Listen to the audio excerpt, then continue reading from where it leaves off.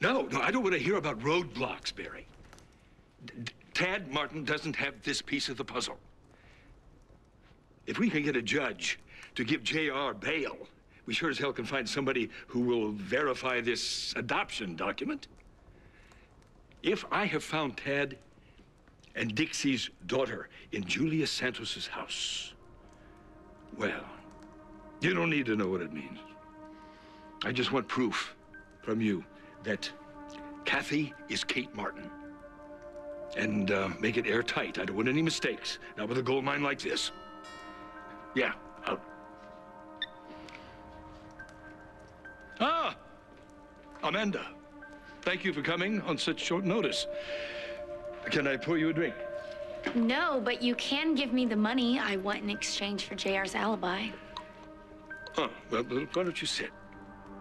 I promise I'll make it worth your while. Come on, JR. Think. Where were you when Zach got in his accident? Where did you go? And what are you gonna do about it now? Talking to yourself is not a good sign. Well, I'm the only one who will listen to me. That's not true, and you know it. I got some news. I want you to hear it from me before you get out of here.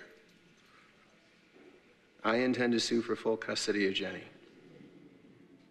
You're taking Jenny away from Krystal? Mama, let me see your hand. Are you sure you're okay? No, I am not. I'm not okay. Not even a tiny bit. What happened? Tad Martin is what happened. He's taking me to court. To court? Yeah, you heard me. He's trying to rip Jenny right out of my arms. Rancid box, objects to nothing.